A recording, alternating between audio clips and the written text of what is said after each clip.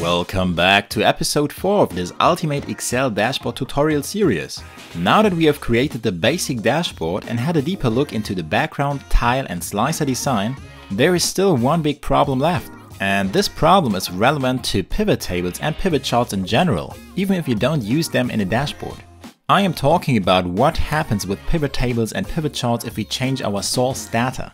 That can either be a change of the already existing data or adding new data to the source data table. I quickly demonstrate that by adding a new row to our source data table and entering a really high number for the revenue. That number is so high that it should dramatically increase the revenue for this specific month in the pivot table and the respective chart. If we now go to the pivot table, we see that the pivot table just doesn't care, just like the respective pivot chart in our dashboard. Both are still displaying their values based on the old state of the source data.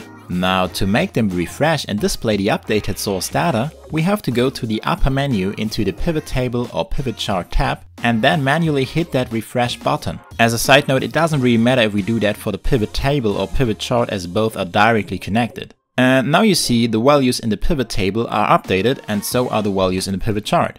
Now, we would have to do that every single time we change something in our source data. And that makes me feel like, come on, we are living in an age in which automation is everywhere. And that is for a good reason. So I want to show you how you can easily automate that refreshing process to save you tons of time. Let's get right into it.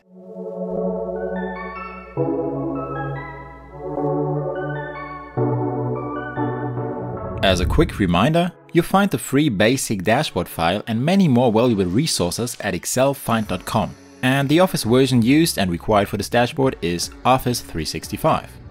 What we have to do for automating that pivot table and chart refreshing process is writing a small but powerful VBA script or macro, whatever notation you prefer. For everyone who has a use case for which he doesn't want to use macros because he's, for example, working in a corporate environment and sending around macro-enabled Excel files is not allowed, you should definitely watch till the end of this video, because there I got a good solution for you that isn't as effective but still a good workaround.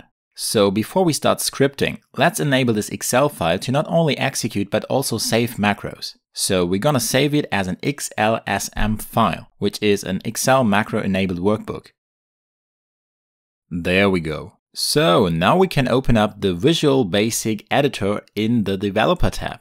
For everyone who is not that familiar with VBA and wonders where he has that Developer tab, no worries. You can easily make that Developer tab visible if you go to the Excel settings, and in there should be a section for ribbon and toolbar settings where you just have to check the Developer tab option. Now, if we open that Visual Basic editor, we can see the whole VBA project for this workbook. And in there we have every single worksheet of this workbook listed. Now, the sheet that is relevant for us is the one with the source data in it. So we double click on it to open the script editor for this particular sheet. Wonderful. We only need to code one little script, no big deal. But there are multiple versions that do the same thing in different ways. And I want to show you all of them. Okay, first we have to define a sub. That stands for subroutine and is a small program that executes the commands inside of it. Now that sub has to have the exact name that I'm typing here, which is worksheet change. And then as parameters we need by val target as range.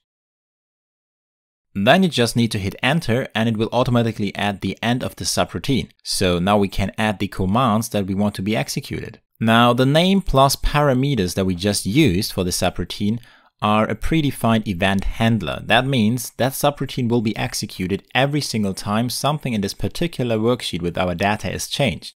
That is pretty awesome, right? So every time we change some existing data or add new data, that subroutine will be executed. Now there are different commands that we can use to update our pivot tables and pivot charts now. The quickest way is just to refresh all pivot tables and queries in the workbook. For that we only need one line of code in here. We reference the whole workbook with this workbook, and then we write refresh all. That's already it. Let's go back to our file and check it. As you see, in our pivot table, the revenue for December 19 is around 270,000, and we see the same value in the corresponding pivot chart. Then we change, for example, this entry here, Currently, that transaction is 1 unit of product 1 resulting in $499 revenue. If we change that unit number to 1 million instead, the revenue will go up tremendously for that transaction. And now when looking at the pivot table, we see the pivot table has refreshed automatically without us manually hitting that refresh button. And since the pivot chart in the dashboard is connected to that pivot table, it is also updated when we open the dashboard tab. Simply amazing. Now you might ask yourself, that sounds like a good solution. Why would I need another way to do it? Well, the command I just showed you not only updates the pivot tables, but also other constructs in your Excel file like queries if you have some in there. So if you want to make sure that only the pivot tables and of course the corresponding pivot charts are updated, there is a cleaner and more specific version that doesn't require much effort as well and is my preferred way of doing this. I commented the first version out just to demonstrate you that alternative. So what we're going to do is we create a for loop to loop over all pivot caches belonging to our pivot tables. And then inside the loop, we just reference that pivot cache and refresh it specifically. And to complete the for loop, we need a next PC at the end. Let's just test it by reversing the changes we made for this one transaction and make it normal again. And as you see, both the pivot table and pivot chart are automatically refreshed just like before. The only difference now is, from a code and performance perspective, it is cleaner and less brute force now. With the two versions I just showed you, all the pivot charts inside the dashboard are refreshed. For demonstration purposes, we have just checked the changes in revenue which only become visible in one chart. But all the other pivot charts have also been refreshed. Now, in case you don't want to have all charts refreshed but only one or a few specific charts, there's a simple way to do that, and I'm going to show you that one as well. What you have to do in that case is you have to reference that pivot table by the worksheet it is in.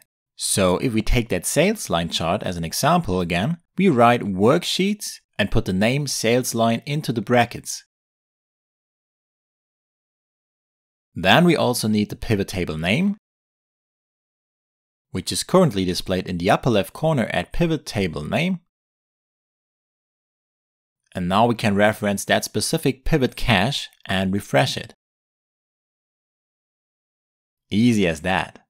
To test this line of code as well, we make the revenue of that last transaction really big again.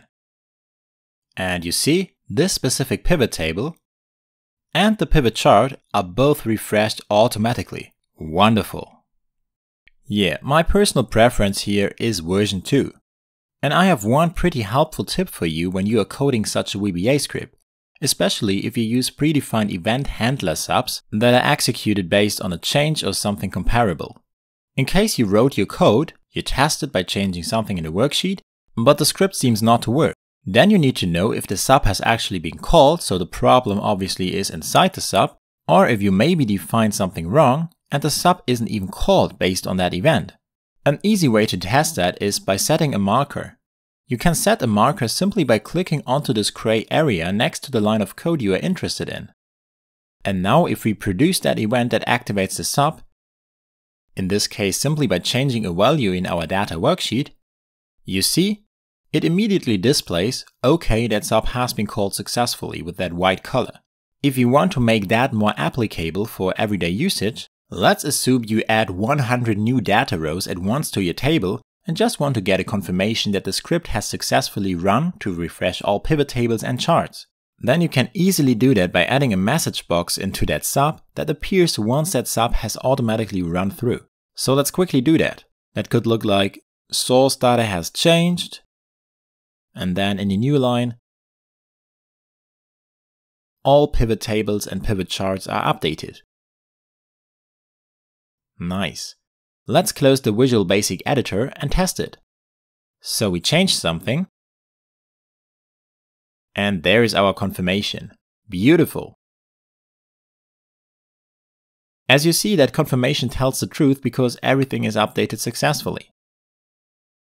Now, as promised at the beginning, I have one valuable tip for those who are interested in a workaround solution that updates the pivot tables and pivot charts without VBA. For that, we have to go to one of the pivot tables and right-click on it. And there we have to select Pivot Table Options, which opens a pop-up window. In that pop-up window, we have to go to the Data tab and in there we can check the refresh data when opening file option. Now that will update everything automatically every time you open the file. It will not immediately update the pivot charts and tables if you do a change like the VBA scripts would do, which is still preferable, but let's assume you change something and send it to another person. Then this option makes sure that the moment the person opens the file, the pivot charts and pivot tables will be updated based on the up-to-date source data. So yeah, that's not the perfect solution, but still a good workaround that does some part of the job. And that's already it for this tutorial.